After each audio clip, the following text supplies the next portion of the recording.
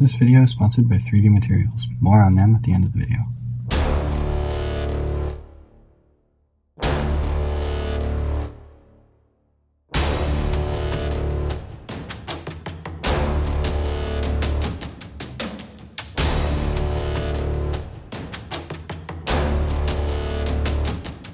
This is the Epax E10 8K, Epax's newest addition to their family of mid-size, upgradable 3D printers, and I've been using it for around the past month, and I'm ready to share my thoughts. Stick around to find out more. Now before we get started, I just wanted to get this out of the way. Epax sent me this printer at a significant discount, which my incredible sponsor is covering for me. However, all my thoughts on this printer are my own and have not been influenced by anyone. Epax does not get to see this review ahead of time. So this printer is the newest variant of their E10 lineup, and unlike most other printers on the market, it can be completely upgraded from their original E10 to this newest 8K variant. This is one of the major things that caught my attention with this printer. This is a huge plus for people like me who like having the newest tech in 3D printing, but do not want to upgrade every time a newer version is released. For example, my printer came with an upgraded aluminum build plate and build arm. However, if you choose not to include this at first, you can upgrade it any time in the future without having to buy a whole new printer. You just have to buy the part. If a new screen comes out that improves something, you'll be able to upgrade to that without having to buy the entire motion system. This is what happened when they upgraded from their 4K to their 5K screen, 5K to now 8K screen, and I'm sure it'll happen again. So this upgradability comes, of course, at price. This printer retails for $1,200 US and will sometimes go on sale for $1,000. So obviously this price is quite high, but throughout my testing, I've grown to think that it's worth the price. So for one, this build quality on this printer is top-notch. The printer weighs a solid 20 kilograms, which is significantly heavier than other comparable printers. And there's absolutely zero noticeable play in the frame of the printer, even when peeling full build plates off the FEP. The plate I received is the metal upgraded build plate, and it's very sturdy, and I've not needed to relevel it once since I received the printer. The only thing that's plastic on this printer, at least the one that I received, is the vat. However, it's extremely durable and seems to be some sort of high-strength composite, and there seems to be no downsides. I'm actually quite happy that it's made out of plastic because it means the vat is much lighter than it would be if it was made out of solid aluminum, and so it's a lot easier to handle when it's filled up with the max capacity of 800 milliliters of resin. The upgraded metal build plate I received is, to put it simply, perfect. With the settings I used, the prints stuck perfectly to the plate, and I had 0 prints fall off the plate. And every print popped off with the ever so lightest tap of my not very sharp metal spatula. The plate does not leave much resin on top of it because of the angled plate, and it doesn't displace much resin when it's going into the vat, so I can fit plenty, which is plenty enough for any prints I've ever done. If you're liking this video so far, please consider subscribing, as only 0.7% of you are subscribed. Speaking of the vat, there are a few things I would change with it.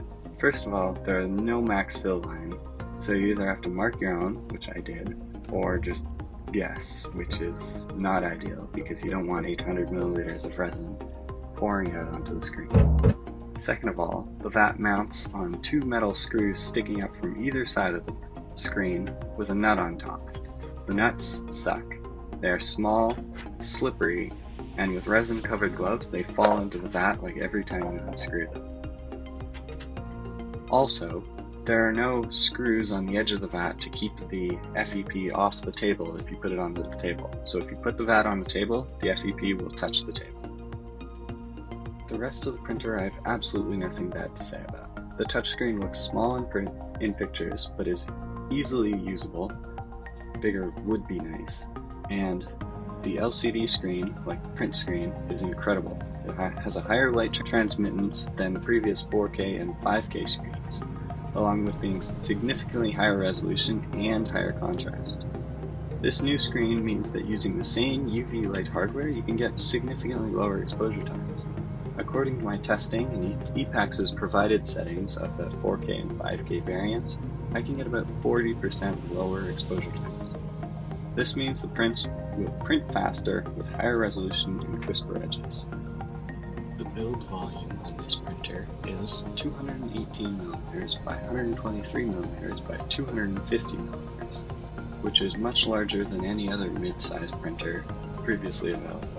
It also comes with this with a 28.5 micron pixel size, so that you can get perfect prints without sacrificing build volume. Speaking of prints, let's take a look at them. Every print that I have done on this machine has come out looking flawless. Crisp details, sharp edges, near invisible voxel lines, this printer has all of it. Using Lychee Slicer, I found there to be absolutely no need for anti-aliasing on this printer because it would make no noticeable difference on the already invisible voxel lines. The first print I printed was with eSun ePLA resin, and aside from the terrible cleaning job I did, it turned out amazing. Comparing to my Prusa S1S, it looks clearly more detailed, and the difference shocked me. After this, I began printing with Epax hard resin with their default settings of 3 seconds. Immediately I was not extremely impressed, so I decided to do an exposure calibration. Settling on 1.7 seconds rather than 3 seconds exposure, the print started coming out flawlessly. I was blown away by the quality and accuracy I was getting. Also, all model links are in the description.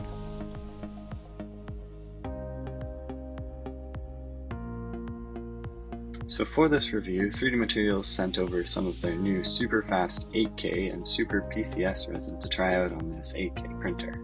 So once again, huge thank you to them for sponsoring this video. As you can see, these models came out amazingly. This dragon is from Loot Studios. I printed it, came out flawless with every detail showing up perfectly. I printed it at 25 micron layer height and 0.37 second exposure time. I also printed this Lust God I found on My Mini Factory by Dark Gods 3D. Link in the description. I printed this with some super PCS resin and it came out amazingly at 50 micron layer height. You can see all of the details down to the tiny skulls on the pillar, which are about 3 or 4 millimeters tall, and that really impressed me. Now comparing the prints printed on this 28 micron 8K printer to the ones printed on my 50 micron 2K Prusa SL1S, the difference is somewhat strange. The SL1S produces prints that have ever so slightly less crisp details and noticeably more voxel lines. And the prints come out weirdly with a matte finish comparing to the shiny 8K prints. I believe this is because the SL1S 50 micron pixel size means that the surface has more micro roughness on the prints, which leads to a more matte surface compared to the 28 micron pixels with the 8K printer. So with this printer I made my absolute favorite model I ever printed. This is a model from Blackforge Games, link in the description, and the model printed out perfectly and every part fit together seamlessly and cleanly. There are 0 spots on the model that it didn't print perfectly.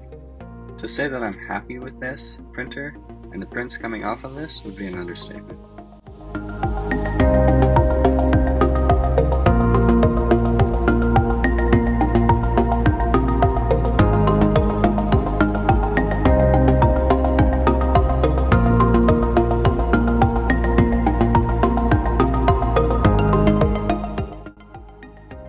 So I actually had one failure with this printer, other than failures like printing with totally wrong settings like 0.1 second exposure time. And this failure was because my basement reached a temperature of 15 degrees Celsius in the middle of the night, and this caused the resin to not properly cure and caused this failure. Before we get to the conclusion, this video is sponsored by the amazing people over at 3D Materials. Without them, this video wouldn't have been possible. But wait, before you skip, I think if you're watching this video, you might be interested in what they have to offer. For this review, they sent me over some of their new 8K resins, designed specifically for high detail printing on a high resolution 8K printer. All of these prints that I'm showing here were printed on the Epax E10 8K And as you can see, the quality of this resin speaks for itself. 3D Materials has a wide range of affordably priced resins, ranging from their newest resin, Superfast 8K, designed to be printed quickly at 0.6 second exposure time on a high-resolution printer, to their engineering resins such as Super PP, designed for parts requiring high mechanical strength, or Superflex, a very flexible resin with 80% elongation before break. If you're interested in trying out these resins, I urge you to go check out the link in the description to try out these incredible resins. You won't regret it. I know I haven't. I use these resins every day. Would I recommend this printer? Well, yes, absolutely. Assuming you have the budget for this printer, you will not be disappointed by the print quality, reliability, and build quality of this machine. And with the very large added bonus of being upgradable. I've had a lot of fun with this machine throughout the time I've been using it, and I'm very happy with it. The only thing that I don't like about this machine is how the vat connects to the printer with bolts, how there's no max fill line on the vat, and how there's no feet on the vat for when you set it down on a table. Other than this, I'm a huge fan of the printer and very happy. If you liked this video, then like the video. If you loved it, then maybe consider subscribing, as it always helps with the channel. Thanks for watching. See you next time.